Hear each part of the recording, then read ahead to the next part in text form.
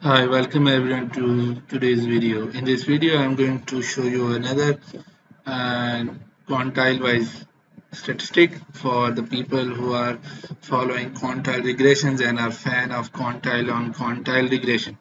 So while you are doing quantile and quantile regression, you might need to think about that are there quantile-on-quantile associations. So for that question, the answer will be there given in this video. So we'll start with loading the data. And this data includes two stock market indices. I intentionally took the data which is long enough so that if I separate data into smaller units in quantiles, it will still run. Then I will declare that it is a time series data. Then I will make quantiles of both variables for which I am going to do the quantile on quantile correlations. So I am using capture because one of the variable was already made. So capture command helps to avoid the error.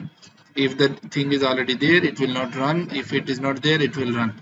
And I will create a matrix that will be useful later on if you want to convert the output into a MATLAB type output. But this command is not used in this setup, so I will completely delete it. Now I'll start the temporary folder, name it holding, and say that it will create quantile correlation between j and I variable. Then it will run first loop 19 times, and each time it will multiply it by 5. So 5, 10, 15, 20. So 5th percentile to 10th percentile until 95 percentile. Then a nested loop, same for j variable from first percentile to 19 percentile. Then what will happen? It will create correlations if the first and second percentile data is lower. So first and second data is lower than the percentile values, and then calculate the store the correlation matrix into in M, and then pick up the first value, which is the first column and second row value. That will be the correlation value because it's a 1 by 1 matrix, 2 by 2 matrix, and then display the value so that we can have a look if there is any error. It will be shown in the loop. Then store the values in a loop and close the loop and open the holding. So when I run all of them, by highlighting it, you need to make sure that you highlight all of it, otherwise it will give some error because they all are connected to each other. So control D.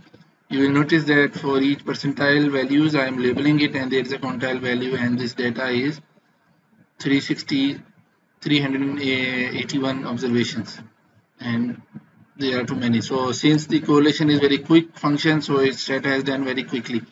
Now you will see in the data file there is a long column of the correlation values. Now I will separate it label it in terms of the quantile values of both variables. For that I will generate a variable which is dividing the columns into 19 and multiply it with 5 and call it similarly for x and y. And this way I will have two columns. When I run it, you will have a look that there are two columns. This is the x variable percentile values and y variable percentile values, and then correlations. It is same as this one.